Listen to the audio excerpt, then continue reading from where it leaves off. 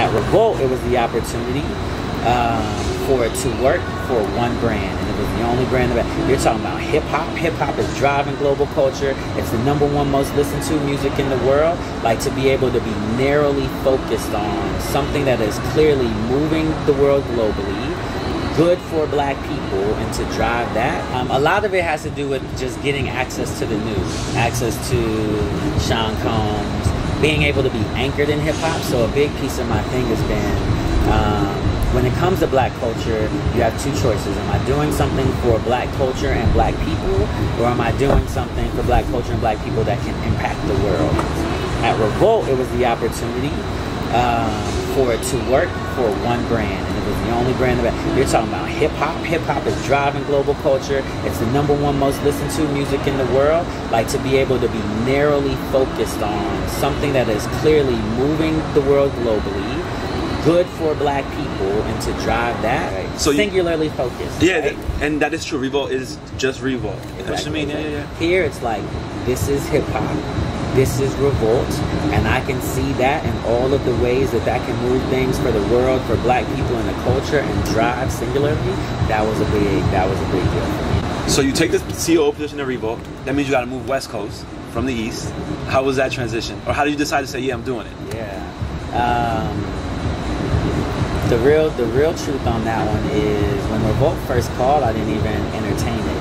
My wife had a job in New York that she loved. I wasn't going to ask her to walk away from that role. She, on her own, comes to me at some point in time and says, yo, I think you should consider it. We'll figure it out. I started Revolt June 1st. Didn't need to be here because it was COVID, and we still aren't in the office, clearly. But New York was so bad at the beginning of the pandemic. Ambulances every 20 minutes.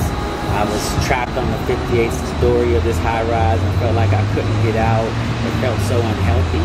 And so the idea of moving to LA, where the sun was out every single day and we got floor-to-ceiling windows and I can swim every day, just sounded like a better way to live life during quarantine. And so just picked up and made it happen. You got to meet this whole new team, and you meet everybody via Zoom. Yeah. How was it meeting this new team you got to work with like that? Man, this will probably go down as one of the hardest leadership challenges I've ever had. You're leading through 2 global pandemics. You're talking about a business, like every business back then every media business was down 20%, if not more. So you're talking about money falling out of falling out of your pockets. You're talking about people dealing with COVID and the health and family members. You're talking about Breonna Taylor, Ahmaud Arbery, George Floyd, all of those things. And then it's like, boom, here's your new COO. And I don't know any of these people. I don't know where they live. I still don't know. So you're COO, everything's going great, you're adjusting, and then all of a sudden the CEO steps down. Yeah. How was that? Where there's a world where I knew that could happen, I just never imagined it would happen so quickly. But she had built a great company with a super solid financial foundation. So I was super grateful for that.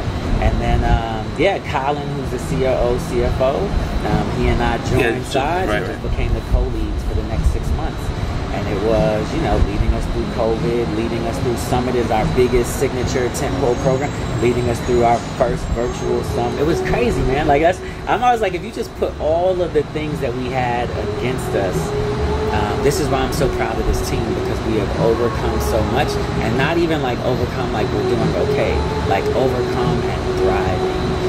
And it's been done by the blood, sweat, and tears of a team who sees the vision, who sees the purpose, and we wake up every day trying to build the world's most powerful black-owned media empire in the world.